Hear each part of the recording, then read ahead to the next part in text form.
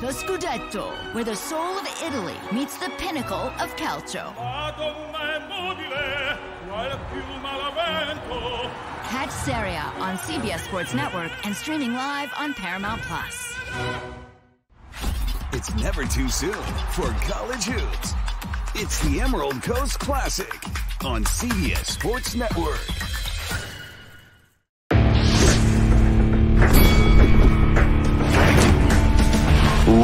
Reveille, donks. Look at us now, tip to tip. This is our life. This is our passion. That's the spirit we bring to this show.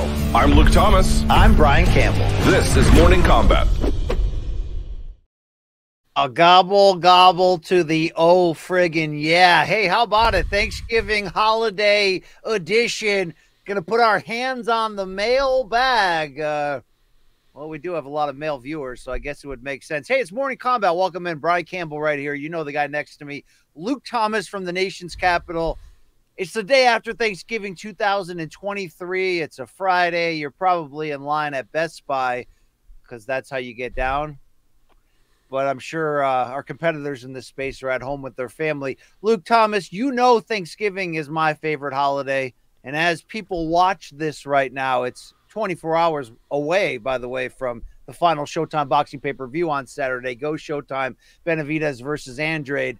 But, you know, you fancy yourself a Turkey Day connoisseur as well, Luke. We're recording this in the space-time continuum before to be seen after, but it was recorded before. How fired up were you for this year's Thanksgiving?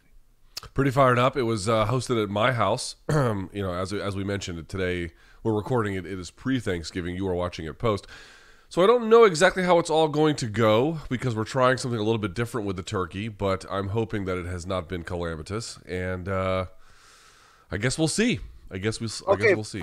Forgive me for being a gringo and being an ignorant jobber here, but was there any thought or attempt potentially here from the family to Colombia-ize Thanksgiving this year? Because that'd be awesome. Not quite. Cuban style a little bit, actually. Yeah. Ooh, what does that mean? What does that mean in terms of the turkey? Turkey's served two ways. One will just be baked relatively as normal, but then the other one we're gonna. Have you ever had ropa vieja? I mean, I'm saying it like a gringo. Have you ever had ropa vieja? No. So it literally translates to old clothes, but it's basically when you get shredded beef and it's really tender and you can pull it apart. That's what it is. And then you serve that on like tostones, or you can serve it whatever you want, really. You can serve it in any kind of thing. We're going to take half of it, serve like the legs and like the wings, we're going to just bake. And then for the breast, we're going to turn turkey breast. We're going to chop it up real nicely, and we're going to ropa vieja it, and we're going to have tostones we're going to serve it on, which we're going to hand make. It's currently sitting in a brine bath right now, so you know what? This not only sounds delicious, it sounds a little sexy, Luke. Mikey says that sounds fire right there. Yeah. I mean, here's the thing. I always say this, dude. Turkey's not a great bird. It's just not. It's hard to make it, tasty. It's lean, and so therefore it's not the fattiest thing on earth, but it can be hard to make good. And I've been to so many people's homes. I'll go, you should have my Mimas Thanksgiving. Your Mimas Thanksgiving tastes like fucking tastes like drywall. Tastes like drywall. First of all, that's what I called my grandmother, my Mima. Okay, French Canadian in the house. It all tasted so bad. It tastes so fucking miserable. So good. The tortilla, Luke, the meat pie. Come on, you got to get in that. You know and everyone just pretends it's tasty, and I'm like, dude, why don't we just make tasty food? How about that? Okay, let's just make food you're right. That tastes Turkey good. blows. Turkey has always been lame and overrated. My family loves turkey sandwiches and turkey soup the next week. I'm like, you can keep that crap away from me. Everyone knows, Luke, it's about the fixings. We'll get into that on this holiday mailbag edition, where we have solicited your questions, curated by our own Mikey Mormile of CBS Sports, on the ones and twos. We hope that you are in the process of enjoying a fantastic holiday weekend, unplugging from the job if you can, and following us and liking us right there on the social channels. I know Turkey Day, Luke, is an intrinsically American experience, but is there a Colombian correlation to a celebration of breaking bread with the indigenous people of your nation before stealing all their land for alcohol, essentially, right? I mean, let's be honest about it. I don't think there's a direct corollary that I know of. Yeah, they're not too big on this one. The big one for them, as you can imagine, Christmas. Christmas is like it's next level for them. So so this one, they participate. They do they help out, but all eyes are on Christmas in this household. Let me just tell you. Oh yeah, just like that great Tupac double album. You know what I'm saying? All eyes on me, Luke. That was. I mean, I think on the cover he's doing something like this. Is that West Coast, Luke, or did I just? Yeah, the blind stares of a million pairs of eyes, looking hard but won't realize that they could never be. Damn, yeah. I think you just tripped over those hard ass bars over there. Yeah. All we need I'm is. sure I fucked it up. Luke, is that drink cup you were drinking of a coconut, a pineapple? What do we got going on there? It was a take on Chewbacca. Bout it. And then my daughter broke the handle. Of course, yes. Oh, Tukey. Luke, has the Tukes found joy in Thanksgiving? Is it something she's into? Because at that age, let's be honest, Christmas has got to be in her front, view here. No, she doesn't give a shit that much. I mean, she loves her. She has a baby cousin. My brother has a baby boy, so she's pumped to see him or have seen him at this point or whatever. But that's about it, man. Everything is like, hey, she's asked me every day this week, when are we getting the tree? Like that's like I said, man. I'm keeping the American traditions alive here. I'm the last of the Mohicans, and everyone else just cares about Feliz Navidad around these parts. Okay. Well, where I come from, Luke, we care a lot about Thanksgiving, mostly because of the high school football tradition. And this year, my Naugatuck Greyhounds will be facing Ansonia again on Thanksgiving for like the 130th time or something like that. And this year, both teams are 9-0, so the NVL championship will be at stake where it belongs. But Luke, that school has royally kicked our frickin' ace hole over the past 3 decades. So how many kids go to that school? Your school? My school, yeah, I had a big high school. It was Class L, so it was I think it was like 1,500. Yeah, that's about right. Yeah, how many in your graduating class? 333.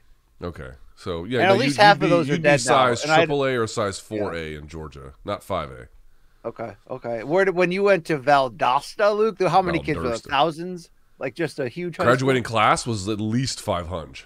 At least. Damn. Yeah. All right. That was a lot. There you go. I can't get my kids to care about my high school alma mater. Where do they go? Oh, they don't go to Naugatuck, do they? That's no. We live in slums. We live in like the bougie Hartford suburbs now, but they just don't have that same care level even for their own team. They're just, listen. If you go to a high school where you know that on a random Thursday you could get knifed, it changes your perspective on things. You learn to appreciate the small stuff. Yeah, you learn. Yeah, okay, wow. I mean, I won't say that's untrue, Luke, to be fair, but yeah, that was a little aggressive. And there you go. All right, we're gonna get into it. I told you when I went from Washington D.C. schools to Northern Virginia schools, they were amazed at all of the very graphic insults that I knew. They had literally never. I was like an exchange student. They had never heard. They're like, we had never even thought of this concept before. I'm like, dude, they've been saying that since first grade. Yeah. Well, you took from them though. You took a y'all. You've got a little South in you, Luke. A little bit, yeah, a little bit. Yeah, I did pick up a few things here or there, but not too many. Well, that's neither here nor there, as Luke Thomas would say. Let's dig into this here mailbag. But before we do, a reminder, folks, because it is Black Friday freaking right now when you're watching this. That's right. Morningcombat.store. We've got, according to RJ Dunkel Gangbang, Cyber Monday deals, Black Friday deals, White Wednesday deals, whatever you're into, we got it right now. And I heard that he told us he's trying to get rid of all the old merchandise, like all of it, all the early generation. Everything must go. I don't know if we're selling toasters. I don't know if we have an aisle to fight over it, but we want it out of here. So go get it.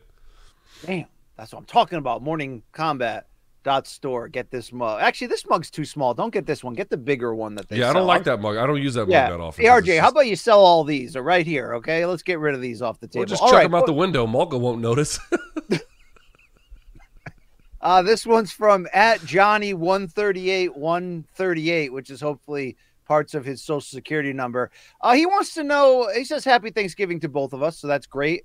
He wants essentially a power ranking of our top 5 Thanksgiving foods. This includes, he says, main courses and sides, I always appreciate the content and laughs. And by the way, Cannibal Corpse's best album is Tomb of the Mutilated. Mutilated, yeah. You agree with Johnny there? Yeah, it is. He's right. Now, serious question here, Luca. Seriously, what makes that better than the other one? Seriously, what is it? That you're gonna laugh at this, but like honestly, their lyrics have gotten significantly tamer over time. Okay.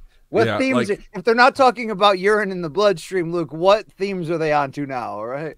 Or blood in the urine stream. Let me pull up the track, the Tomb of the Mutilated track list. Here, I'll tell you.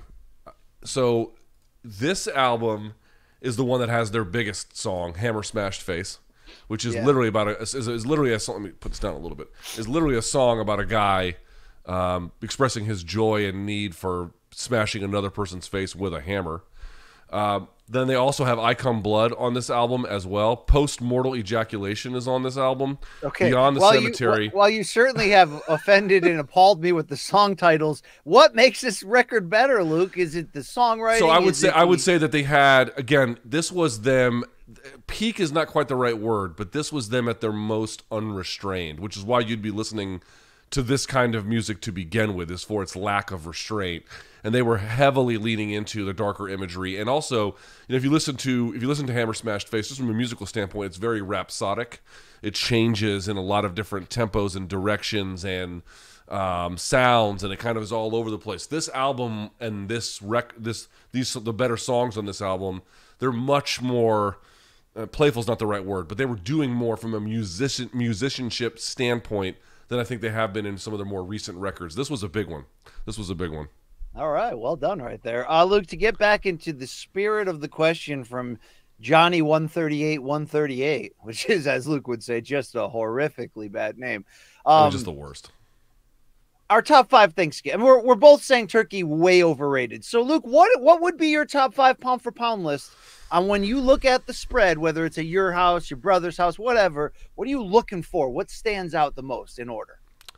Here's the thing. Most Americans are like, I'm going to eat green beans that my meemaw made, and I'm like, just rummage out of the trash like a raccoon while you're at it. If we're talking about non-peasant foods, I'm going to say shrimp cocktail. I think a shrimp cocktail, not with the dinner itself. Hold on. Not with the dinner itself, but when you show up to the party, what kind of foods do they have to nibble on? All right. Little shrimp cocktail, a cheese, some kind of decent cheese plate, probably number that'd be 5, 4. 3, I'm gonna say, this is when it starts getting tough. Are you a big Brussels sprouts guy? I'm not a big Brussels sprouts guy. No, who is? There's not a single damn person. Like maybe 60-year-old Polish women. That's probably it, Luke. That's probably it, right? So I'm not that guy either. I will say I don't mind the occasion. I could eat a green bean casserole every once in a while. I don't know if I'd rank it that high. Your top 5 blows. What kind of plate is this? What are you doing? Oh, look at Mikey. I'm team Brussels sprouts. Dude, that's because you got 75,000 milligrams of marijuana in your tummy when you eat it. So I'll say this. Number 1 is going to be mac and cheese. Number 1 is just going to be mac and cheese. Like, eat shit. It's the best. Turkey, I'll put 2 or 3. So something like that. This is the worst Thanksgiving list of all time, Luke. It really is. I mean, look, no, because what you're going to do. No, here's what you're going to do. Here's what you're going to do, because I know you. I know your bitch ass. Here's what you're going to do. What do you know? What do you know about this? You're going to name foods that sound really great and sound very Americana. And then when you actually get those foods, the vast majority of them taste like the backside of Barbas's nutsack. That's the actual reality here. A good, legitimate Mima's turkey dinner, and my mom makes a great one too. I got a lot of. I just don't believe this. I don't believe this. All right, well, that list is horrible, and while I certainly love myself a good mac and cheese, and don't doubt that you were raised eating phenomenal mac and cheese on Turkey Day, that's your number 1 pick of like ranking the foods in order on Thanksgiving. Thanksgiving foods are not that good. They're not that good. No, they're the best. That's no, what they're not the that problem good. is. The only issue here is that the main course, the turkey, is the most overrated thing ever. Everything else is through the roof insane. Hold on. Here's a real basic litmus test for you. Ready? Do you like the gelatinous cranberry sauce? Oh yeah, you got to go as poor and off the can as possible. Anytime you're a raccoon eating out of the dumpster. No. That's what you I'm are. an American, Luke, with pride for my high school's football team. Okay, all right, that's what it is. You know, pride to try to win the backyard annual touch football game at Uncle Tony's every year. That's what matters on Thanksgiving, Luke, okay? Who can forget the bloody toe game back in like 04? All right? Who can? Not me. Are you also going to turn ultra MAGA like Kurt Schilling? I was talking about the bloody toe game that I had in the backyard. Oh, right. All right, here we go, Luke. The only problem is trying to actually rank these in order. Let me do it reverse, I'll tell you. Number 1 is meat pie, tortilla, Luke. That is the the centerpiece of my Thanksgiving growing up. Yeah, the turkey was there, but when Mima rolled out the meat pie, and now Aunt Judy and Aunt Gail and Aunt Di, they can make a mean one too, Luke. But when they roll that out, I mean, it's all bets off, and it's like beef, pork, chicken. There's probably like pieces of the late John Madden in there too, Luke. There's just all kinds of meat in there, and it's just that amazing, thing on Frank Beamer's face, you know? Exactly that thing. Wow, that thing's fantastic. Number 2 is stuffing, and again, there are certain things in my life that need to be elite, or I'm not touching it when it comes to food. Barbecue ribs is that category, by the way, but for some reason, there's just comfort sometimes in cheap cranberry sauce right out of the can with no physicalness in it, right? Give me the weak stuff. And my number 2, stuffing. It could be cheap stuffing, but do it right, and it is a number 2. And it will make you take an excessive number 2. Number 3 here, box stuffing, Mikey. You're damn right, it's great. Thank you. Number 3 here is chocolate cream pie, because it is the go-to. I didn't know we were doing desserts. All right. It's the winner. It's the absolute winner. I agree with that. Number 4 would be, it's a tie because they go together, Luke, like Simon and Garfunkel. It's corn and mashed potatoes. And then obviously you have to add the gravy on top of that, but just corn and mashed potatoes together essentially will make up 65% of my Thanksgiving plate, because you know what I'm saying? Everything else just kind of flows off of there, right? It's fantastic.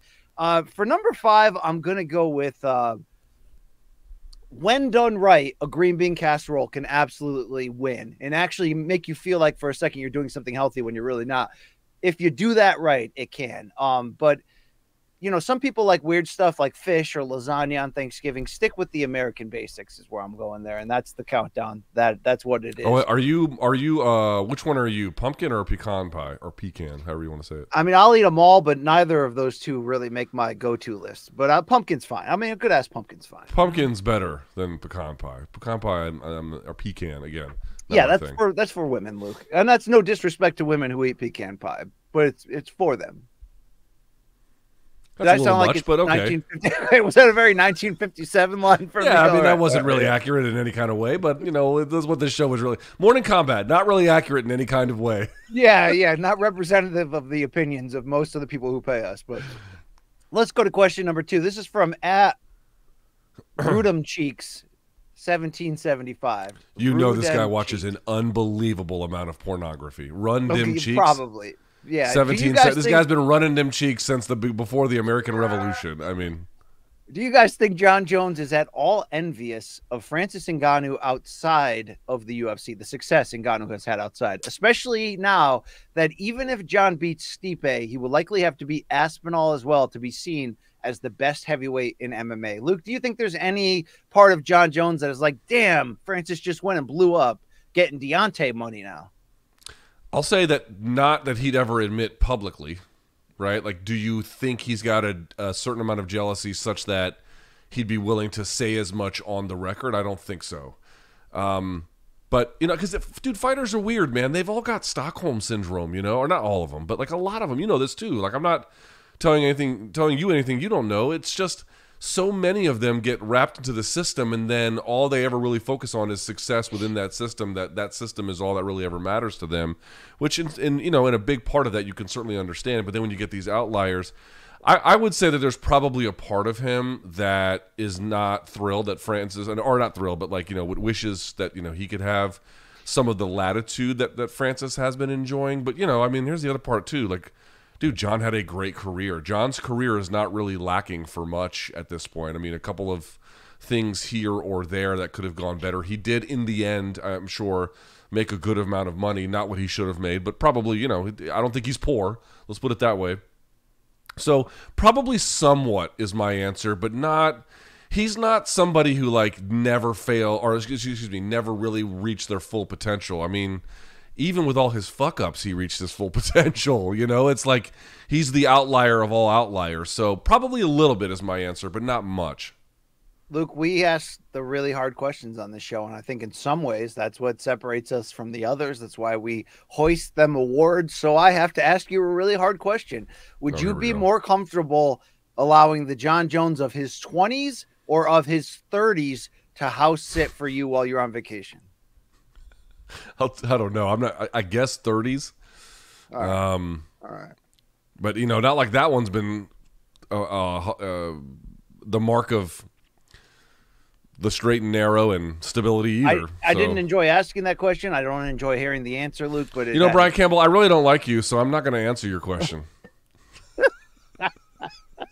Let's go over to the next one. This is at Hulkman245. This guy's got the worst physique on earth. I guarantee it. Go ahead. What is going to be the next big change in the UFC or MMA? Well, look, I think Bellator and PFL getting together is a pretty damn big change. Luke, did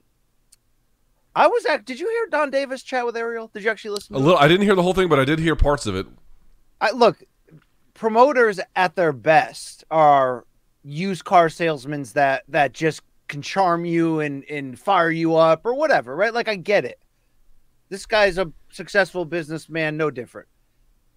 But he really made me want to like believe in his cause and like the company and the vision that he has after that. Like, it was a really strong presentation in a field where we normally just expect these guys to be crooks and we're just waiting for the lie. I'm not saying he lands this plane perfectly, Luke. He may not be Sully Sullenberger, but he does have access to a lot of money. And I just think the presentation, like for all you and I did to react to PFL and Bellator merging, we didn't really know all the facts. We're trying to figure it out. Hearing him lay it out, it almost made sense. Is that crazy?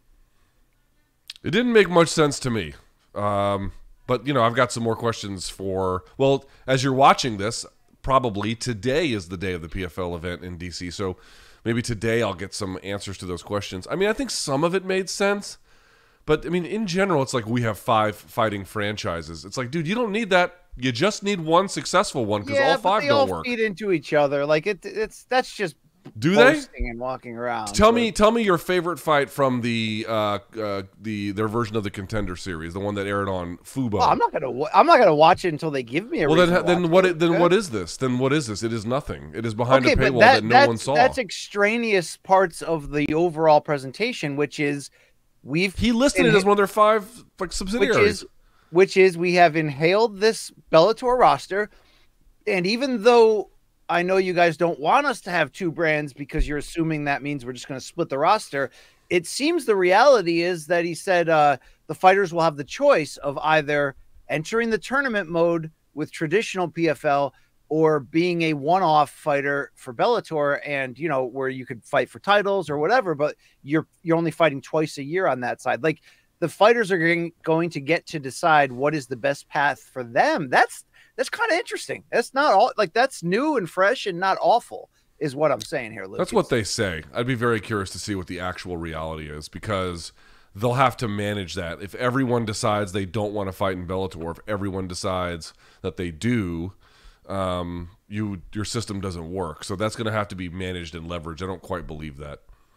All right, well, whether or not this Bellator PFL discussion signifies the next big change in the UFC or MMA, Luke, how would you answer Hulkman's question? What do you think is the next big change? And that seems very generic, so which way are you going to go with this? I think that the next big change is all likely going to be a function of what happens with this lawsuit, the fighter class action lawsuit. Just this week we found out, we thought before there would have to have been a secondary case, the Cajun Johnson case, that they would have to win in order to get injunctive relief. And if you're asking what that is, that's the ability for the court to then change the UFC's business practices, not just award a certain amount of money. But now it turns out that they don't. They only have to win the Lee versus Zuffa case, the original one from 2011 to 2016, basically. And if they win on those terms, they will be granted injunctive relief. And again, maybe they all settle. And that's the other part too, BC. Maybe we don't even go to trial, but we get a settlement. And in that settlement, we get some measure of financial compensation for these guys, which I don't think is that big of a deal, but some measure of a change in business practices as they seek to avoid trial. I don't know. One way or the other, some resolution is going to happen there. And I think that's going to be the next big change. Yeah, could be very well. And a good transition from this point back into the PFL discussion comes to us from @SenseiJohn84. Question for you both. If you ran the PFL, what would be your plans for Bellator in the first year of acquisition? Yeah, fold it immediately. Fold it immediately and merge the rosters. So, but look, the way that he broke it down, meaning Don Davis when talking to Ariel on the MMA Hour, was that the fighters, like I said, would have the choice to go either way, and that they still want to they still want to have it all, basically. They want to have their regular season playoff meritocracy thing so they can boast that they're fighter first and all that, which is cool. I like that. But then they also want to be able to pair exciting names against each other in the 2 pay-per-view cards that they promised. And then they want to have the ability to roll out really fun fights for titles using the already established Bellator brand. And I think that's the reason why they've kept it around, is because, and we hinted at this the other day, Bellator has made successful inroads throughout parts of Europe where the brand is, means something. I mean, look at the shows in Dublin and stuff. It's like a packed house. So I'm not sure I believe that. Hey, whatever. That's the way they're saying it. So my point here is, I don't know what my point was, Luke, but that's what their plans are for year one. So this question is, what would be our plans? You're saying, so you see no value. Okay, here's the question I'll ask you. Do you see any value in the way Don Davis is laying it out, that they essentially want to be just that, all those things at once, but still be the same company? You can't. You have to pick. Dude, I mean, this whole strategy is quite ludicrous. And let me just put my chips on the table now. It will not last. It will not last. This is not a thing that they're going to scale up from. And if they scale up from it, that's not going to last either. There will be a contraction. They will remove several of these pillars, if not nearly all of them, to protect this brand. It doesn't work. It's so confusing and so myriad. You have no idea as a fight fan what actually you're tuning in for or what you're discovering when you do this. You're not finding a single solitary identity. And of course, the UFC at this point has a vast array of different types of products. That's also true, but they've only done that after they had a single solitary product that took off first, and then they began to branch out. Just branching out in the way that you're doing and having this confused, mixed product, which you're not sure which end is what and what matters more than the other. This is a doomed and failed strategy from the word go. Also, let's be clear about something too. I looked up how much Viacom bought Bellator for in 2011, and the answer was about $50 million. They sold for not much more than that. In fact, Don Davis told Ariel Helwani that they didn't even put up any cash. They just gave them stock options. Dude, Bellator was not a success. It was a failure. We should just say that out loud. It was a failure in basically every way. It did not achieve what it was supposed to achieve. It does not have a fan base.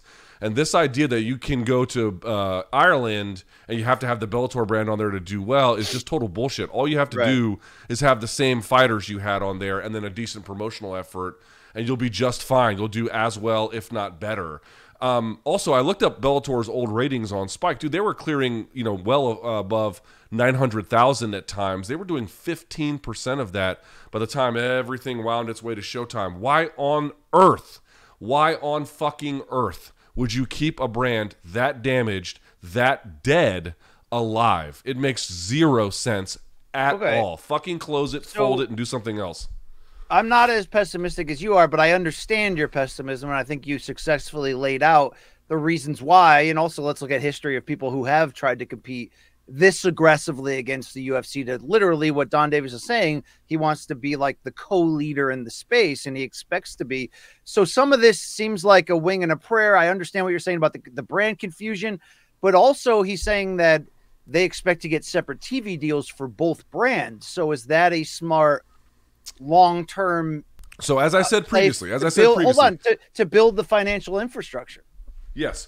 As I said previously, the one exception to what I'm saying is if by dividing the product, you can at least in the short run make more money, by virtue of having different television rights deals in different places and using that to make more money than you would if you just had a single pot. I can understand that. I can understand that as a short-term play.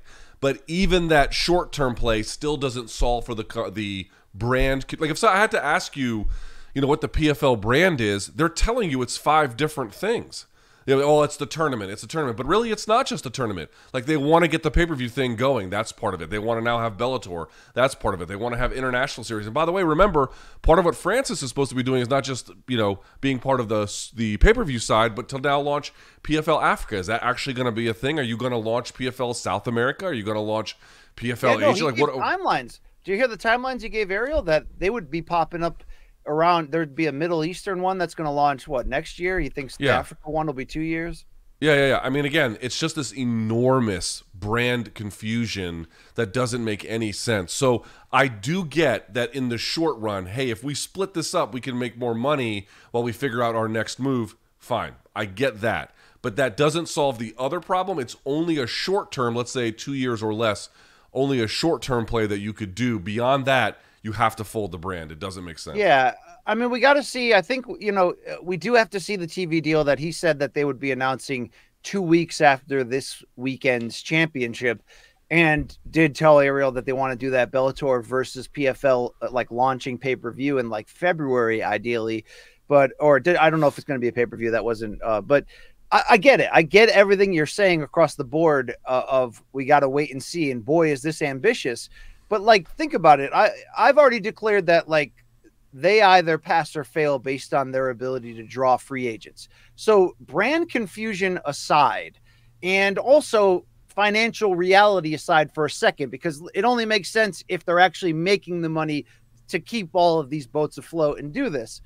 But if they want to become an attractive base as a free agent landing, I do feel like they're making the right moves by presenting themselves to be so fighter friendly, by then saying, okay, he acknowledged what is true. Their regular season format is a freaking, it's walking into the propeller and Raiders of the Lost Ark that dude took the L on against Indy, Luke. I mean, you're getting chewed up and spit out. That is not for everyone, and especially not fighters that could be leaving the UFC with still something left in the tank. But why are you going to just siphon them through that meat grinder?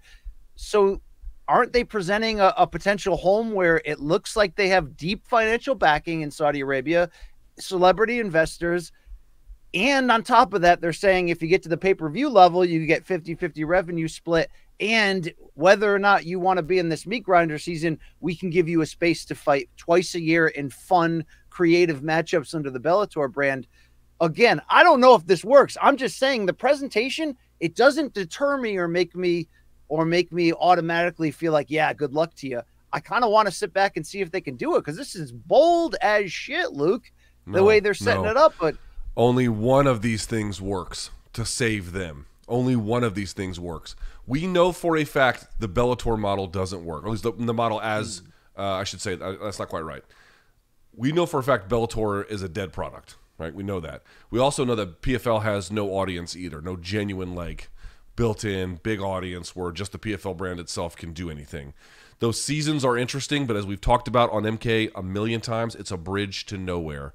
So you've got this international series, which I'm not saying that couldn't become anything, but right now it's not anything, right? But do you know what can I stop you? Do you actually know what it is? The international series will be 8 shows, 7 of them outside the U.S., in which you're guaranteed to get a Bellator title defended in the main and co-main. They'll keep the same divisions as they have now, it seems. Yeah. And if you don't want to go into the regular season tournament format, you can fight in Bellator. This is all complex, ridiculous bullshit. What they're trying to do is here's what we're going to do. The UFC is restrictive, so we're just going to give you every option. We're going to give you the Bellator option. We're going to give you the overseas option. We're going to give you the tournament option. We're going to give you the pay-per-view option. We're going to give you all of these options. The only part of that meaningfully changes their future is whether or not the pay-per-view division can get going by having access to the top-tier stars of the sport. That's it. None of those other things make this product work. Not now, not tomorrow, not ever. Not saying you couldn't get interesting fights. You can get interesting fights. Not saying you can't get a quality product. You can get a quality product. You cannot sustain a mixed martial arts business without access to or I should say, international class business. Because you can do like a King of the Cage thing, but an international class business, you cannot do that without access to the very top pay-per-view stars. So this idea, like, we're just going to throw the book at you and you have all these different options, dude. If you have 2 quarterbacks, you have none. If you have 5 business models, you have none. You just echoed what I think is true. The success of this long term and this bold attempt to actually go head to head with the UFC, which is exactly what they're saying they want to do and expect to do. I understand the reticence to believe that it will happen or that all of these boasts will happen, but we're both agreeing that the free agent market will define it, whether they can become a legitimate free agent landing, especially if they're Saudi backed to try to get the real big names when they become free agents.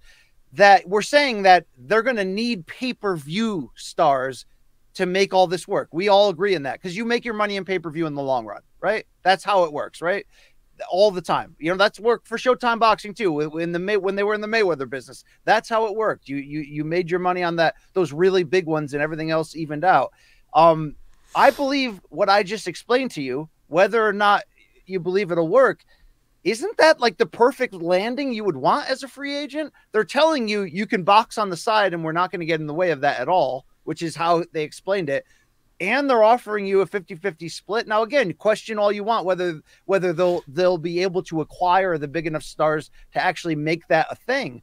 But if you're a free agent, Luke, why wouldn't you want that? Especially, I don't know. Ask Derek Lewis why he didn't want that. Why didn't Derek Lewis want that? Especially if you were under a restrictive holding with the UFC and you've experienced some of BC, why didn't Derek Lewis want that? What you're telling me is they're going to make an offer so attractive they're going to be able to attract free agent signings of that upper tier of the pay-per-view market. Okay, well, why haven't they? Because the launch, in my opinion, is now. It's not. No, I don't look at it as the contracts the UFC has are so restrictive that getting out of them on a reasonable time frame is for the top going. Not the. We're not talking about the rank and file. The top guys. They're hard to get on a free agent basis. They don't exist very often. And the right to match that the UFC can match any offer that anyone else makes. So the only question is whether they want to or not. So like this is the point I'm trying to make to everyone. Unless there is some kind of regulatory change, some kind of government top-down authority that changes the way the industry functions, none of this shit about we got this Bellator approach, we got this international approach, we got this. So none of that shit's going to work. None of it. Your doubt is essentially rooted in these guys don't become free agents. Look at what Francis had to do to become a free agent, right? How much money? Think about this for a second. You had Bellator under the Viacom ownership. So they had what? They had backing by this multi-billion-dollar company, which is now Paramount, but at the time, and Paramount's, by the way, a different structure too than just Viacom. They're not identical companies. There's been some change in terms of all the different holdings within it. But in 2011 in Viacom, think about how much money was pumped into that brand in terms of all of the attention and hours on Spike TV and all of the places that they wanted to go. And all, I mean, we're talking enormous amounts of manpower, enormous amounts of money, enormous amounts of capital and resources. And what did it amount to? They ended with a whimper. You cannot make an alternate set of MMA heroes. It doesn't work. I've seen it too many times. You cannot do it. You can only do it if you take your heroes and mix them with the group that whoever the public perceives is to be that way. And as long as they remain under large lock and key, none of this shit is going to work, dude. Okay, so, the lesson of Bellator for everyone should be: it doesn't matter who owns, or how big the corporate backing is, who owns you. It doesn't matter how much money you spend. It doesn't even matter how good your roster is, because their roster was really good. It doesn't matter. The only thing that matters is your access to the top stars. Right, but you said it doesn't matter how much money you spend. Well, I think how much money you spend directly correlates to your ability to grab those big stars. And I just don't think I just don't think we have had a financial partner in the combat sports space that could as dramatically shift the balance of power. And I don't mean shift it to where PFL's #1 ever. I'm not looking for like a WCW near takeover of WWF historically and how we look at this, but like Could they have moments? Could they make an inroads here? I think that the times have changed. If a fighter is going to try to, in some form, do what Francis did and take a stand and go through the free agent process, I agree with you. It's not easy, but if anyone was ever going to do it, it would be now after the success Francis just had. I understand how much the UFC would aggressively try at every turn to resign them before their deal is up, offer them the world, go above and beyond all of that. Like, I'm sure they would aggressively play in that space, but we've never had this discussion when the other side had the Saudi connection. Because, look, that is next level money that you just don't they have see, the dude. Saudi connection now. Why didn't Derek Lewis sign? Okay, but that's one person who I assume wanted to stay loyal to a company that he knows he can get a... What? Because I don't remember. When was the Francis PFL announcement? How long ago was that? Was that like 6 months ago? Something like that? Yeah, I mean, it was a long time ago, yeah. Yeah, I mean, they haven't signed one fucking person. And it's not because they don't have the money. It's not because they don't have the money. This is the point I'm trying to make to everyone. People are like, oh, well, no one else can afford. Like, who could afford a Nate Diaz? Dude, PFL can afford Nate Diaz. They've got cash, dude. They've got cash. They can afford him. Now, Nate's a different situation because he is free, and I don't know how he wants to pick his time. And maybe he goes to PFL. I don't know. But, he's a bit of a separate case. $15 million at stake if Nate wants to fight. This is my point. If they want to pay for you, they can pay for you. But the issue is if the contract makes these guys on the carousel of availability so few and far between that it basically doesn't even matter.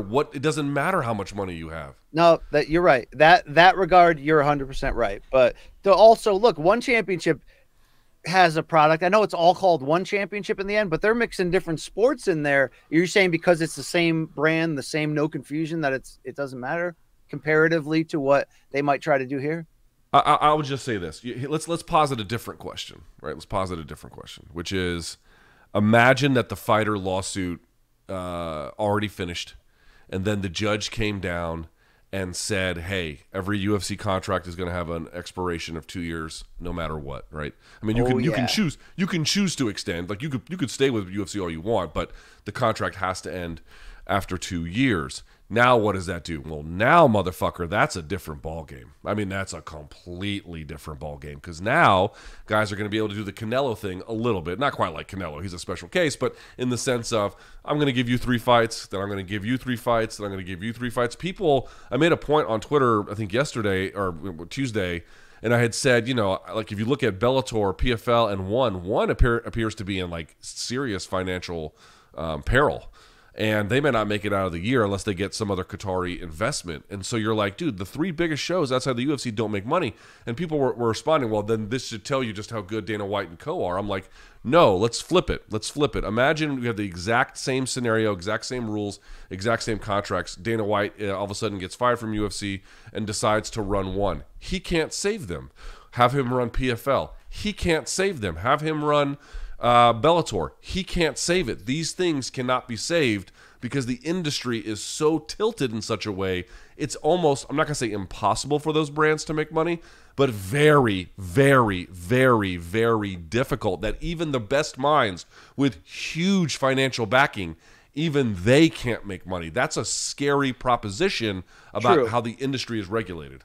Can PFL have a flash? Can they have a 4 or 5 year period where they're not on even terms with UFC, but they're making so much noise and they're splashing the pot so aggressively that maybe financially it'll never work out, it'll never be able to be sustainable?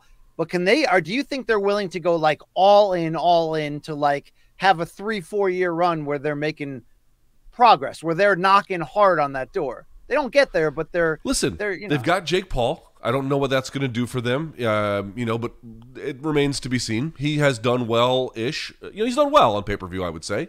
He's done well. They've got Francis. That's something. If they can sign Nate, that'd be big. There's a couple of different moves they've made that I do think are pretty interesting. And I do think, by the way, I'm not like poo-pooing the idea of signing Bellator, like, or buying it or whatever. Like, sure. I don't think that's a bad thing. It's just a question of what you're supposed to do with that. I do think that buttressing your roster with what they've got, dude, they signed a bunch of good fighters all like that. I mean, that's a very valuable thing.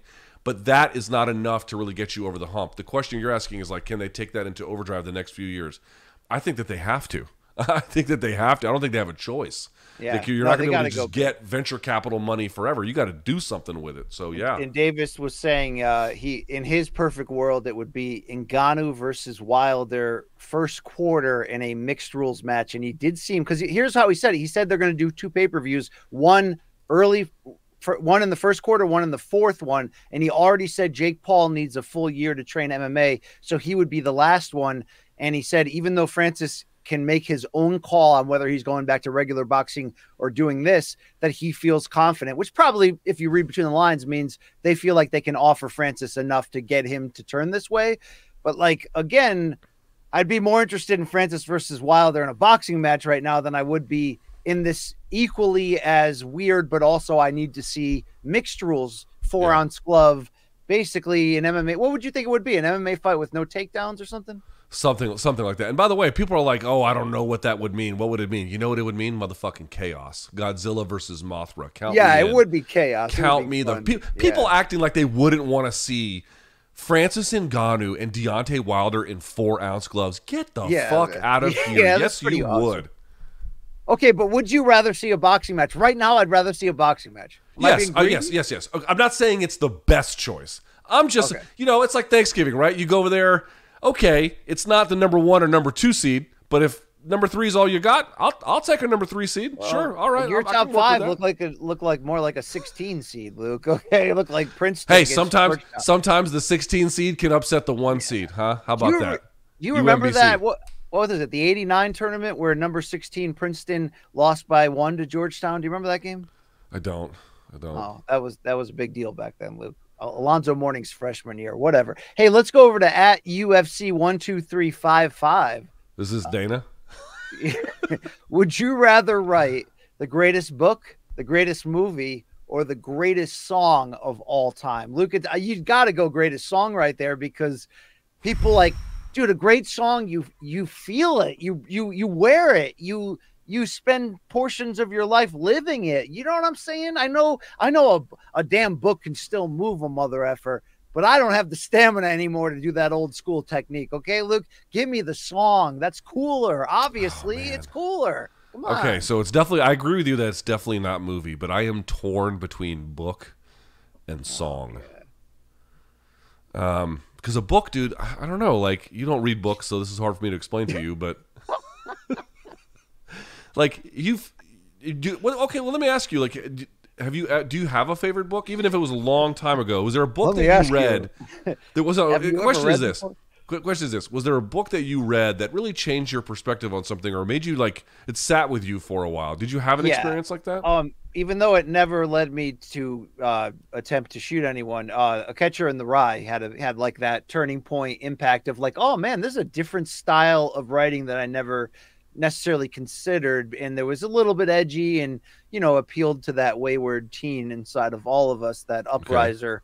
20,000 Leagues Under the Sea as a kid was like phenomenal. Oh, I cried my eyes out after reading Charlotte's Web, Luke. I don't think that's corny. I don't think that's corny at all. Thank you. A Merchant of Venice was my introduction into Shakespeare, and while I did not go deeply down that road, it was something, Luke. It was an event. It was all right, Yeah. But I will say, even though I'm only about a third, or maybe my math isn't good, the way through the Dune book by Frank Herbert, Luke, it's so insanely great the way he wrote that, the detail, the I mean, everyone has a great favorite novel, Luke, but that thing is just gripping. So I hope it keeps gripping me harder. You know what I'm saying? So book and song. I gotta admit, the song is pretty great. I'm gonna go book. Okay. I think the book, having something physical you can hold as well, and being able to go back to an individual passage and get something from it. And I mean, if you think about it, what's the greatest, or I should say the most influential, between books, movies, and songs, what of the three has been the most influential? I would argue the Bible, the Quran. These have been enormously influential factors over human existence in ways that songs simply have not. So I would pick book. I would pick book. Oh, Luke, I read a book once where a guy froze to death outside. It was like a real famous one. You ever read that one? It was like a Robert Frost poem? Like... No, it was like it was an actual book. I don't know who. Yeah, whatever. Who's the guy that did that? You mentioned Jules Verne and J.D. Salinger as two of your favorite authors. Well, I mean, I read part of their catalog. It doesn't. I don't know if I was, whatever. Enough on books. Who's got time for that, Luke? You know what I'm saying? Everyone has time for books. Everyone, literally everyone. You're like, who's got time for that? I'm like, prisoners, podcast hosts. We work 5 minutes a week. You don't have time for books? No. This one's from at Dan Wesley 2913. Dan Wesley. Any word on MVP signing with the UFC? And if so, how does him versus Conor McGregor? Good Lord. Sounds fantastic. Sounds like UFC 300 to me. Hey, Don Davis told Ariel, Luke, that he was under the understanding that MVP had signed with the UFC or was about to or something like that. Yeah, my understanding is that as well, that if he hasn't already, it's imminent. But McGregor... You wouldn't like that, dude? Are you kidding me? Dude, McGregor's one of these guys. It's like, he's like Lesnar. Like, you could pick, not like current Lesnar, but, peak Lesnar. How would peak Lesnar do against peak Tom Aspinall? How would peak Lesnar do against Daniel Cormier? It's like one of those ones you could, like, roll out, and like, they're all going to be pretty good versions of something. Don't we want to see MVP versus Wonderboy? Isn't that the move? Okay, while that would certainly be a move that I wouldn't have an issue with and would obviously get very excited about for the same reasons you would, him versus Conor at 300 would be incredible, especially it has that like old UFC veteran has a chance to knock out Bellator upstart who thinks, even though he's not an upstart, I mean, MVP's like, he's like 36, 37 at this point. Yeah, like it's not, but still it's like career Bellator guy coming on in, old UFC brand guy who needs a win. And it's a matchup that either one can win for sure. I mean, you could see MVP lighten him up in some ways just as much as you could see Conor flatlining him, Luke. I don't know if that guy's still in Conor anymore, is it? I mean, can Conor still knock a dude out with one punch, you think, in the octagon? I don't know about that. Probably. I wouldn't bet against it. I mean, it's not physically impossible, but I'm saying, would it happen, I've got to say, I was going to say, MVP versus Mike Perry would be great in MMA, but they already fought bare knuckle, and fucking Mike Perry is something else. Yeah. Again, I'm great on MVP signing with UFC. Like, that's great, but like the McGregor fight was not wouldn't be my top 5 choices. I don't know. All right, this is from at Joshua Lowe 7376. Hi, Luke and Brian. Have either of you ever killed an animal, cooked it, and ate it? Yes. Hell no. What are you kidding me? You've never gone fishing and then cooked the motherfucking fish? Okay, while I have gone fishing like twice, I did not catch it. Or no, I caught once with Rafe. You've been my fishing guy Rafe, and I caught twice? I've appeared at fishing spots highly intoxicated many times. I've actually tried and held the thing 2.5 times in my life. Dude, okay? have I lived 1,000 lives? I can't believe some of the differences in our lives sometimes. Dude, first of all, I've been on a 50-mile canoe trip in the Okefenokee Swamp. That's a real fucking thing I did. Yeah, that's not rained every single day, morning to night. No rest, no respite, no nothing. It was one of the worst, most difficult trips I've ever been on. It was fucking horrible. So I went fishing there a bunch, caught a bunch of stuff, scaled it, the whole bit, ate it. I've killed deer and eaten deer, butchered it. What else have we killed? Actually, I killed a rattlesnake once and ate it. That was it was not very good.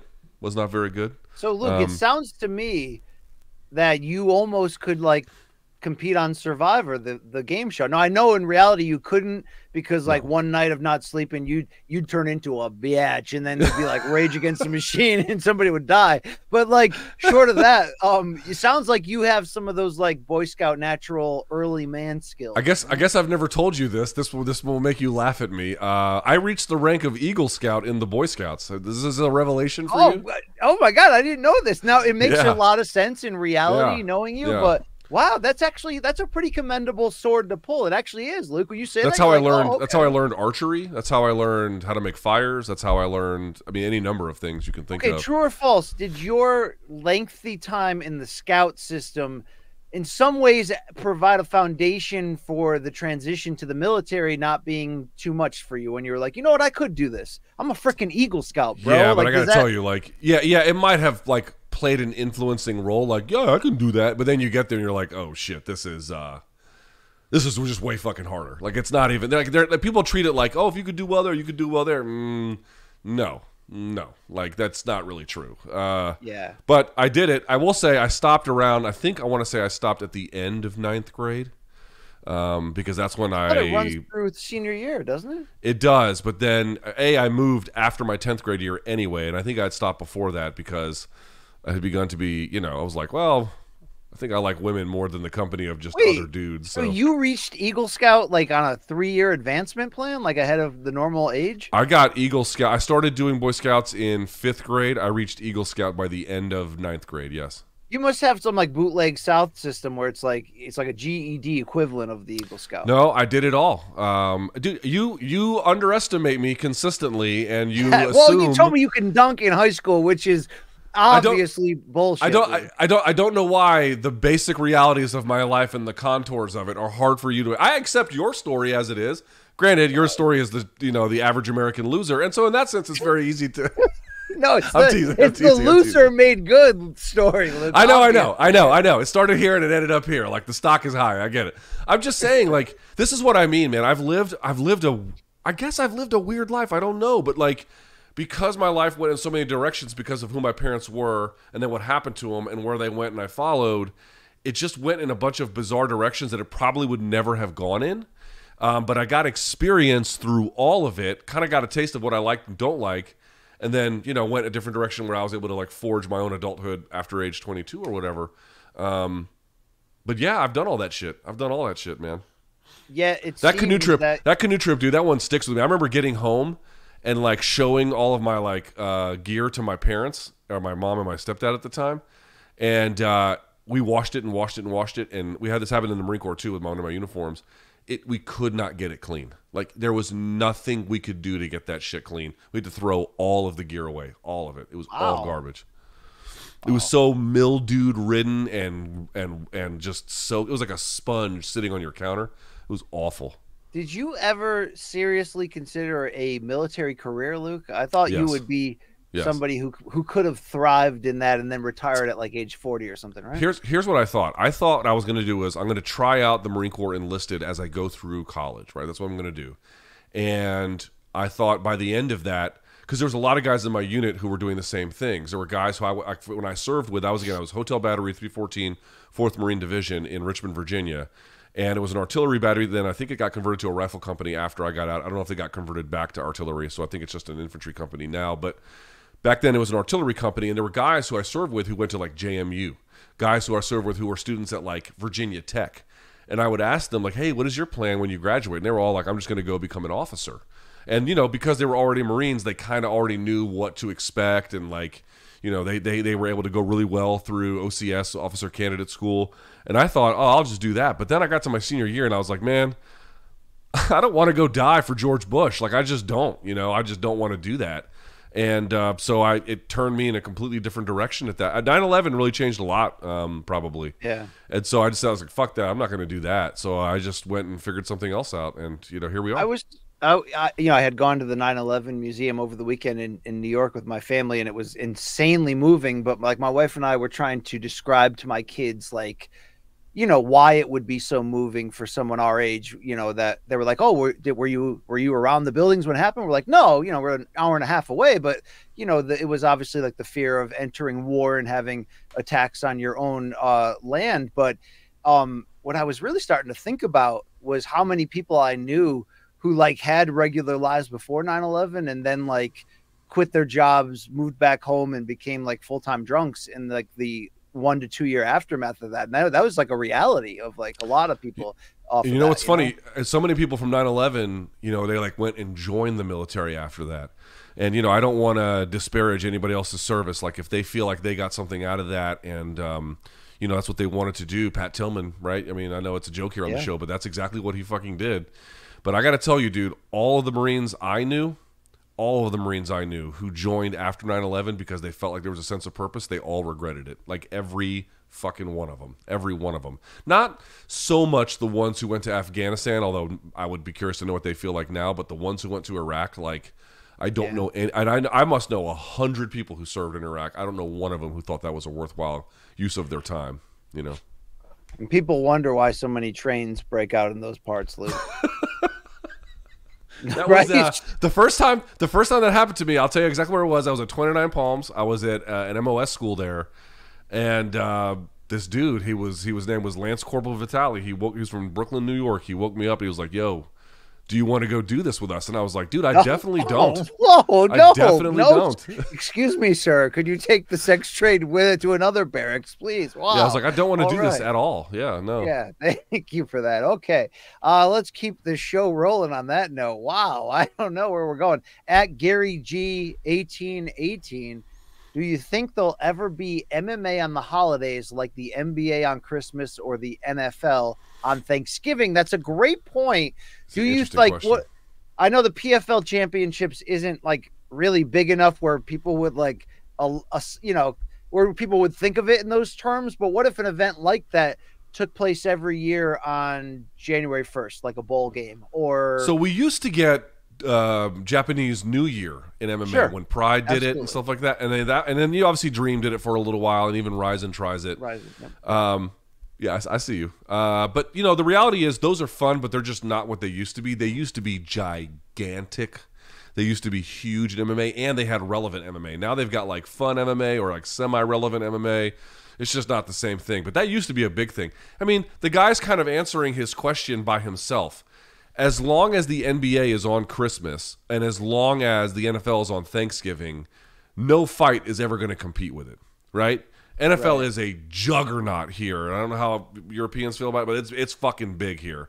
NBA, and they're not putting bullshit games on. They're not putting Wizards versus, Pacers. They're putting on LeBron, Steph Curry, all the big stars.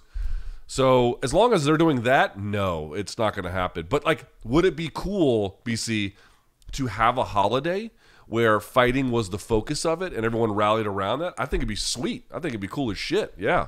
So you wouldn't count 4th of July, which is typically like the early part of International Fight Week, or sometimes not at all, but you know what I'm saying? It's around the same time. You don't think of 4th of July and think UFC International Fight Week. Yeah, I don't. No? All right. Well, they used to do the final. Remember when the final UFC pay-per-view was always like real close to New Year's Eve? Yes. That always there was a year there. There was a year there. I forget. Like they put out this great trailer for it where Clay Guida was like burping in it, and all this like action was happening. And they had a UFC. I think it was not a pay-per-view, but I think they had like a fight night card on January 1, and that was awesome. So it was the morning of January 1, and you had a brand new UFC event to look forward to that night. That was that day. That was great. That was awesome. Yeah. Would you say that the lacrosse national championship game has Memorial Day on a lockdown? You're messing with your poster. Yeah, or maybe it's messing with me, Luke. That's something to think about. All right, Luke, you want to keep going? Or are we going to roll this thing up? We talk so much Bellator. We should be able to fire through a few more of these. Okay, at Brendo1136, do either of you have any book suggestions on the business of boxing or MMA, history and structure, etc.? Business. That's a little bit. There's no book on the business of boxing? There's probably a million great ones. I just haven't read them. Do you have a favorite boxing book? Yeah, I'm not as deep because I don't read, Luke, so I'm not as deep in this field as like you would hope I would be. I definitely have read some of the classics and have enjoyed them. I mean, The Four Kings by George Kimball stands alone in most of my brain, Luke. But no, I don't have like a business of boxing go-to. This is the great one. I will say this. So if you're talking about the history of MMA, which is not exactly what he's asking, but how it got built. Let's Get It On by Big John McCarthy. His book is pretty good for that. I like that book. BC, I just started this one. I cannot give you a review because I don't have I can't review it yet, but I literally just started it this week. Hang on. This one.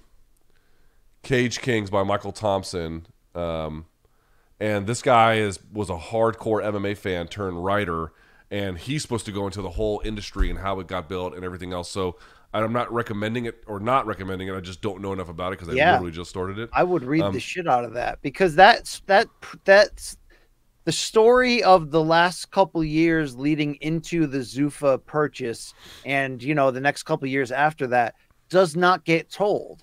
Like, so the subheading of this book, it's called Cage Kings. The subheading is, BC, how an unlikely group of moguls, champions, and hustlers transformed the UFC into a $10 billion industry. It sounds pretty good. So we'll see how it is. I will say this. The one book I always recommend in martial arts that I read that I loved was on the history of judo. It's called Falling Hard, and it's fantastic. It is so fucking good. And they get into the history of how Sambo was made, and you may not realize this, the guy who invented Sambo, Stalin eventually had him killed, because Joseph Stalin of the USSR was obviously very paranoid, and would often have academics or other influential people in society that he felt could be perceived as a threat killed, or disloyal or whatever. And so this guy invented Sambo essentially for the Russian military, or at least developed the first set of techniques and the set of ideas that I think eventually became Sambo. And then Stalin eventually had him killed, which really sucks, but it's a great book, man. Falling Hard. You can get it on Amazon. Except for the way that guy got brutally murdered. It's a fantastic read, though. I mean, it's not a Hallmark Christmas movie, you know what I'm saying? But by the way, BC, I meant to ask you about this. Now, I know this is Thanksgiving, but now we have to pivot into Christmas a little bit. My local theater, the one I can walk to, they're showing for the 20th anniversary of the movie on the big screen, Elf. Thinking about taking Tukey. Is that an okay call, you think?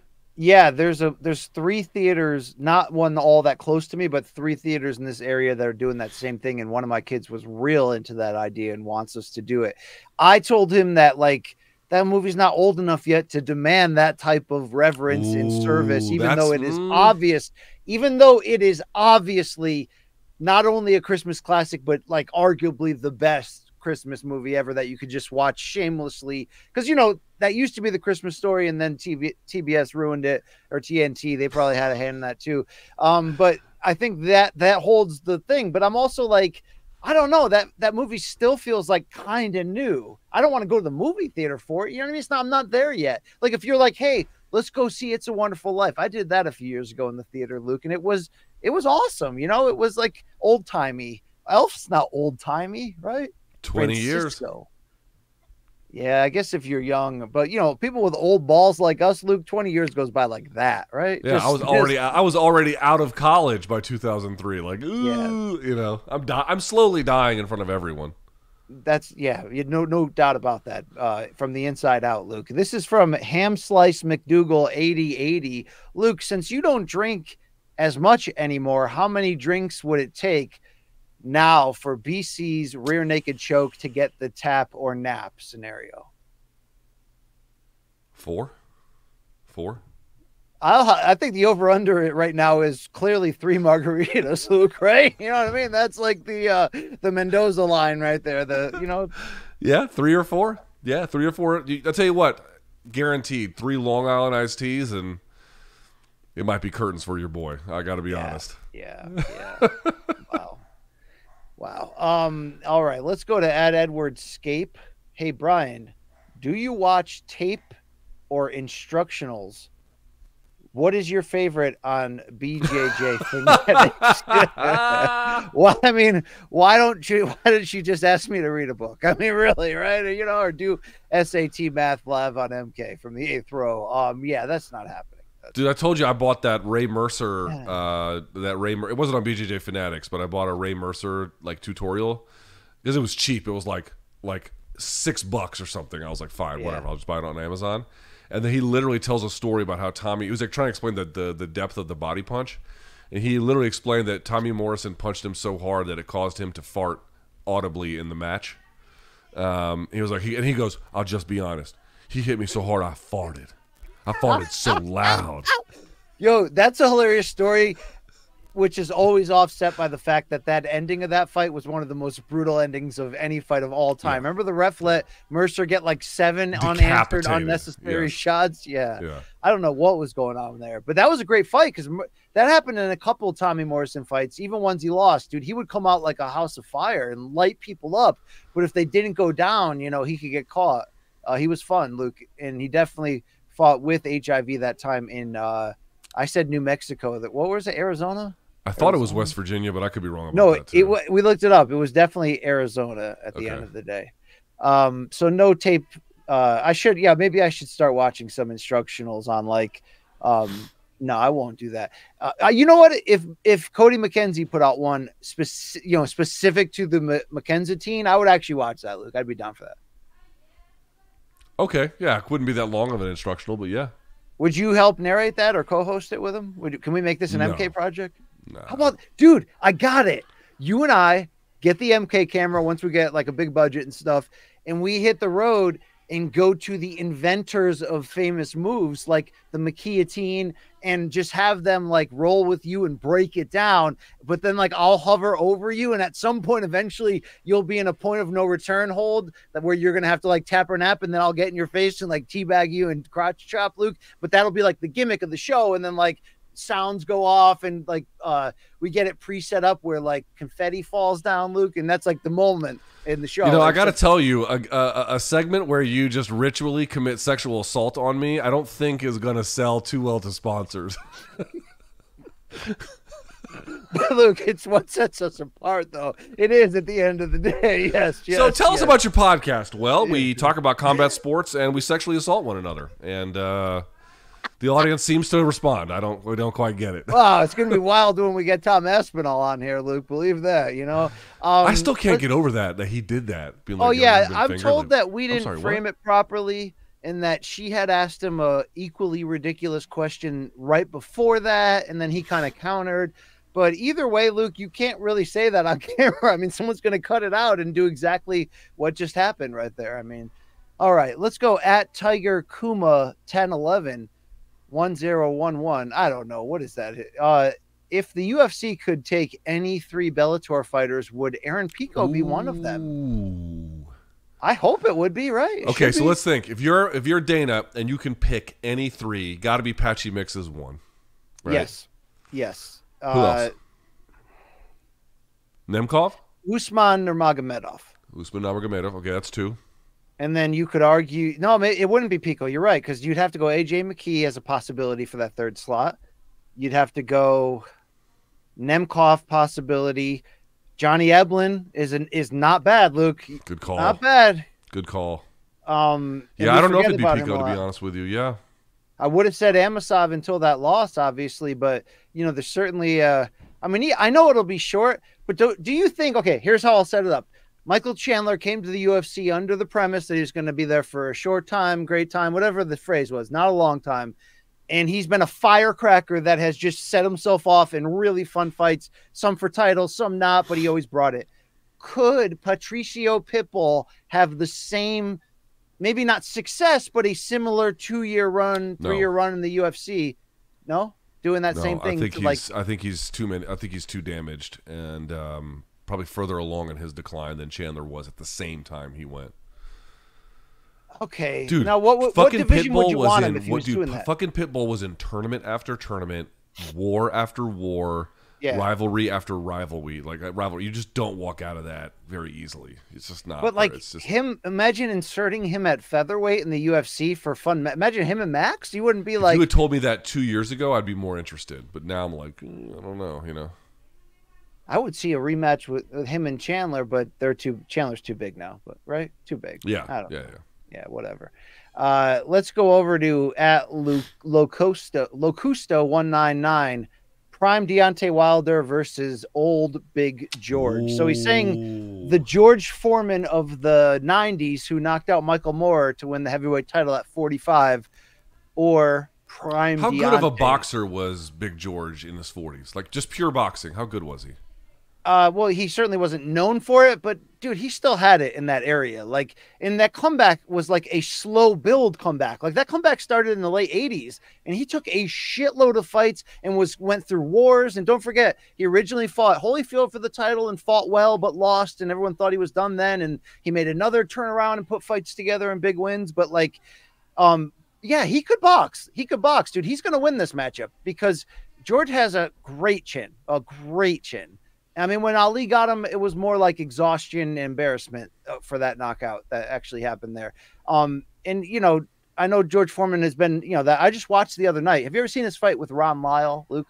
Foreman Lyle? I don't think so.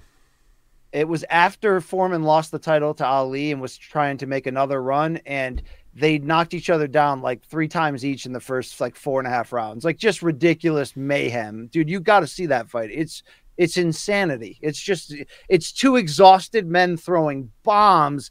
It's like a school fight in the hallway that no teacher is there to break it up. And you're like, we've been here for 15 minutes now. Like it's down to like stamina and will, who's got that dog in him. You know what I'm saying, Luke? And where's the damn teacher, right? What kind of school is this? That happened in my school a lot, dude, but a lot. Okay. Yeah, there were fights in my school. Not my second one so much, but my first high school, Valdosta High School.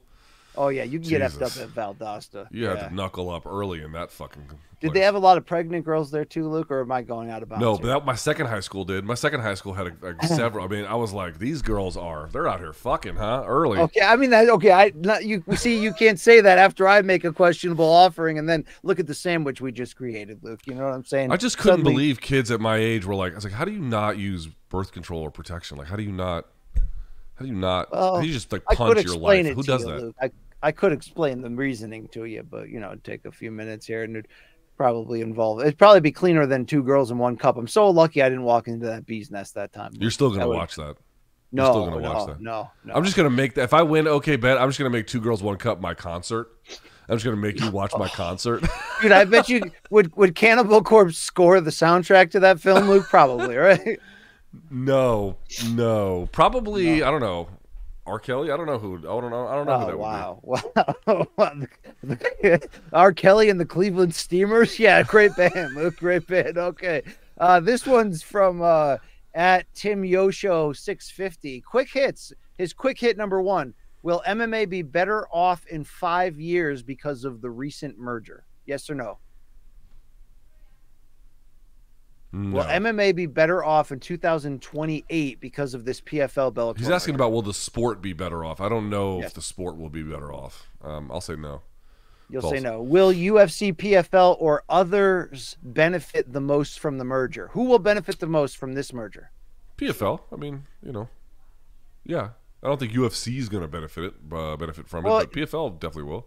I counter that. UFC will benefit from whatever level of success, in my opinion, that PFL has. Because once look, you said it yourself, you were kind of dismissive saying, well, up to this point, who have they gotten besides Francis? And you're right. But I think everything changes early next year when they start this new deal at the new network. They have the pay-per-view ability now. They had to wait Ngannou and Jake Paul to be closer to ready. Now they got Cyborg. Look, they got the things that they've been trying to set up. So I think it's more like, let's see how these things hit and whether they will lead to, you know, potential advancements in free agency. But I think any success they have in the process, it's going to make UFC just tighten up just a little bit more and bring it a little bit more, in my opinion, Luke. Unless they are like so like asleep at the wheel and so tied to like the numbers and we must hit this mark. And I mean, they're really smart, and from the Endeavor angle, they're making a shit ton of money. But do you think they'll fight back? I think they fight back if PFL starts having some moments. Yeah, of course. Yeah, I mean, the competition could be... I think the person or the entities that might benefit the most, if there is real competition, is you and me and the folks out there watching, the consumers, you know? That's who's supposed to be benefiting from competition is us, right? Yeah, I like when we win, Luke. I declare victory there. And finally, will this merger and the PFL framing as 1B lead to UFC upping their game? Yeah, we just said it. We think they will. So that covers that. We got a couple more, and then we can let you guys go back to choke holding someone over a PlayStation. I see you. I know you were. I know the look. Do you think, you know how we always debate like what percentage of our audience was there January 6th, or at least were willing and able if the reserves were called in, Luke? What percentage of the audience in this case do you think have done dirtbag level Black Friday waits where they were willing to like run in and elbow grandma out of the way to like get to that piece of electronic? Solid 97.3%. Oh, solid. That's aggressive. That's aggressive. Solid. Okay. Solid. There's definitely people watching this right now who have punched a lady in the head over a microwave. 100%. All right. All right. Yep. There it is. At Jägermeister Jaeger 7794. How are your guys' barbecue cooking skills? Any special Thanksgiving meals you prepare? We already did the Turkey Day talk, but Luke, I will say the fried turkey I did a few years ago remains like the apex turkey prep that's ever happened in my family, no matter what they might tell you. Frying a turkey. You're declaring this a victory for the Luke Thomas household in the family hierarchy. Oh yeah. Oh yeah. I mean, don't get me wrong. My sister, I mean, let me be very clear about this. My sister and my brother are infinitely better cooks than me. Like, no question about it. Skill for skill, dish for dish, they crush me. I cannot touch them. But I'm the only one who's ever tried a fried turkey, and I did a lot of prep. I mean, I brined this thing and salted it, the whole 9 yards. I got a heritage turkey. You know what a heritage turkey is? No. Right? You just get the regular old bitch-ass turkey from Piggly Wiggly? I don't eat much of the turkey. I'm a meat pie guy, all right? Hair pie? Right. Well, maybe. I mean, I get a heritage turkey, it, huh? which is much better. And I fried that motherfucker with all the special gear that I bought in peanut oil. And I mathematically had everything down precise. I did it exactly as they recommended it for exactly how long. I pulled that fucking thing out and we sliced it. And when the knife went into like the thigh, yeah. I mean, juices flying out. Oh, it was like, is that you, Peter? You know what I mean? Mr. I know, North. no, it Mr. was North, like, this is a public event. Yeah. Yeah, I was like, I don't know what gender this turkey was before we killed it, but it's squirting now, boy. Let me tell you. Anyway. Oh, wow. So that is wow. Luke, you know what I just realized? Turns out it's just piss. Did you know that? You think that was R. Kelly's defense. Luke, the thing about you and I is you always think we're so different, but we're really the same. You claiming victory on that 1 year that you outcooked your brother and sister is my bloody toe game from 2004. Come on. Yeah, that's fair. Like I said, dude, I could never, there's just no chance I could ever compete with them dish for dish. I would lose 99.9% of it, but I'm the only one who, because the thing is this, frying a turkey is in a way easy, but you do have to have all the right like materials to do it, the right drum, the right oil, the right temperature, everything, the right thing to pull the turkey out. And by the way, but this is the best part about it, like all that goes into the prep. I believe the turkey that we cooked only was 18 minutes. So 18 minutes into the fryer, out, and then you serve it, and it was done. Dude, it is, if you've never had real fried turkey, you just haven't had turkey. You haven't had turkey. You haven't had it. It's a That's one of our greatest moments in the history of the show, the Luke fried turkey rant. Yeah, we've been there. Fried Luke, turkey, do you think you're in the top 2 of your dad's favorite kids at the moment? No. Bottom third, bat and clean up. I mean, you got to be, I'm not top of the order. Let me tell you. Okay, here we go. I tell you, my dad the other day, so it's not just my dad, like my family, they've never asked me or commented on any of my tattoos. Like none of them ever, not once. They've never been like, hey, why'd you get this? Where'd you get this? Like, hey, what is this? They just never. And that's fine. Like if you don't care and you don't want to talk about it, I'm okay. But then the other day, my dad was asking me something. We were walking, and he asked me, and he goes, he was like, I forget exactly what preceded what he said, and then he was like, yeah, and then the people who like the less attractive parts of society, they seem to also love tattoos, and I was like. And cage fighting, Dad. They love that too. And he was like, he goes, I can't even fathom why they might get them, but it can't be decorative. And I'm like, well, it actually can be, But anyway, he didn't so take that the was. Bait, or wait, did he not take the bait, or you were just trying to keep it civil? Little column A, column B. I was like, well, you know, Dad, that's a sort of an absurd statement, but yeah, okay.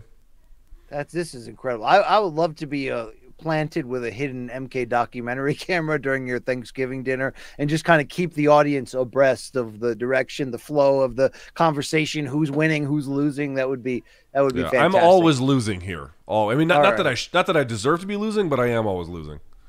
They want to know if we can barbecue and how our cooking skills. So I'm a horrific cook. I'm okay on the barbecue grill. I would not say I'm very good. I can have disastrous moments. Just watch. I can have disastrous moments, but once in a while I land the plane on the grill. Not a good cook in the indoors. Luke, you're a Renaissance man in some regards. You're an Eagle Scout and you know how to cook, right? A little bit, not that much. I mean, I'm like you a little bit. Like I can definitely cook a steak really well. I can cook not all fish, but I could cook like a big chunk of tuna or something like that. You know, I can do that. I've never been able to grill poultry all that well. I've always fucked that up. So no. So if you got like chorizo, if you've got like flank steak, if you've got some kind of meatiness in that way, I'm probably good for it. But short of that, I'm gonna fuck it up. Yeah, I'm with you on that. From Donegan Anderson, 3561 says, Day One Donk here. What was your most gratifying career milestones, and what was one of your bleakest moments in the industry? Great question, Jesus. Luke. They want our highs and lows.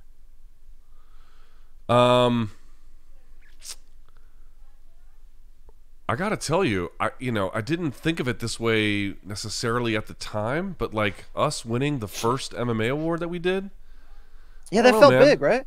It felt pretty big. Felt fucking great, to be honest with you. If I could, and that's not to say that it is the most, because it's all a matter of perception a little bit. Bleakest. When MMA fighting never let me say goodbye after being at the company for nearly 14 years and just closed out all my accounts without telling me. And even though I had offered them the opportunity to match Showtime's offer and they just didn't, and then they locked me out of my email, locked me out of everything, and never even let me say thanks to the staff or anything. I thought that was... and also, the MMA hour had not gone how I had wanted it to. Yeah, that was probably pretty bleak. Or John Jones dunking on me. Those 2 days were both like, really? Like, okay. These are very honest moments from you, Luke. Those were turning point moments. Because look, they can break a person, Luke, but you have persevered and elevated through that. I mean, you're a survivor, Luke, right? Survivor, but like, have you ever seen like an animal survive in the wild? It's not really mentally stable, It's all hardened and fucked up and angry and everything. Yeah, yeah, I'm with you on that. I could say either us winning the first MMA award, or when we found out in the moment that we were like the sports podcast of the year from the sports podcasting group, which led to us main eventing their London podcast festival, which like that all to me is one thing. That's probably it. That's probably the best, highest moment. I mean, when I fill in for Jim Gray a couple times and I'm on like the major leagues, that also is like this moment of like, oh shit, they called me up from from AAA for the day. And look at this. Lowest moment, I think it's definitely, there was a point at ESPN when I was a editor making nothing, but writing a ton of content all week, going to fights, covering it, working on TV, and then like not getting paid in those areas, but like getting opportunities, getting reps, getting gigs, but at the same time, like unable to pay the rent. Like, you know what I mean? When you're starting to go like, is this the best use of my skills in this current situation? You know what I mean? Like the heat is due. And then to find out at one of my reviews that like a promotion or this thing I thought I was building toward for 3 years and was told along the way, oh, not this time, but like 6 months from now, definitely. We've all been through that, where there's a little bit of a carrot hanging in front of you, but you know what? You can get over the walls and the hurdles and you keep coming. Well, I had found out like behind the scenes that like the boss who was telling me all this, like had never actually gone to bat for me once I found out like how the hiring and promotion process like actually works and how you have to like nominate somebody and then go to bat for them repeatedly just to get them in the mix for that. And it was like, wow, all that work I put in for nothing. Now I knew it wasn't nothing because, I had some reps, I had great opportunities, I grew, but that moment, Luke, where you're like, I don't think I can financially do this anymore. So am I being selfish to my family, keeping us in this rental house that we can't even afford to live in? And I literally just had to borrow money from the church to pay the heating bill. Like there's those moments. That's the lowest moment in this walk so far. Hopefully it'll stay the lowest, Luke, but those are the moments where you do a lot of soul searching because that's all you got left. I will also say, just as we wrap up on this, when we officially behind the scenes, I mean, we kind of found out when everyone else did, but when we basically got a heads up that like Showtime was going away, I don't think it kicked your ass as hard as it kicked mine, but dude, it kicked my ass. It kicked my ass real bad. I was fucked up for a while off that, just the amount of questions that it raised in my head about who I am and the choices that I'd made and what the fuck I was going to do. And, again, everyone wore the difficulties of that situation in the last year differently. And I'm not saying I took it well. I probably didn't. But no, I know I didn't. But it fucked me up real good, dude. That fucked me up for a while. I was off for a while from that. But so, we persevere. Like, here we are. We're on the other side of it, It seems like. Or mostly on the other side of it anyway. So that's why, you know what? If we get this award, and we don't know if we are, the third straight World MMA Awards, Best MMA Programming, you can argue all you want if we deserve it after a tough year. We didn't have the same resources we had, but we also had some of our highest moments and some of our lowest moments. I'm starting to think, Luke, that we actually deserve it, as we've talked about, that this actually is the year that we dug in and fought for it the most. Because you know what? That's all you can do. Like, okay, if you want to know postscript, what happened after my lowest moment, a couple months later, I was so frustrated and just ready to run through a wall and get noticed and accepted for the work I've done and all that, that I had a Jerry Maguire moment accidentally. I would get poison ivy like easily when I would weed whack. Like I just get like, a splash on you and my whole body would start to get covered. And it would like come up and threaten to come up like my face too. So I got on a pretty good rhythm of getting prednisone, the steroid that like kind of aggressively turns it away. The only problem was it would make me like aggressively unkept emotionally. Like it would just make me like extra argumentative. So the family knew to just keep distance for a week.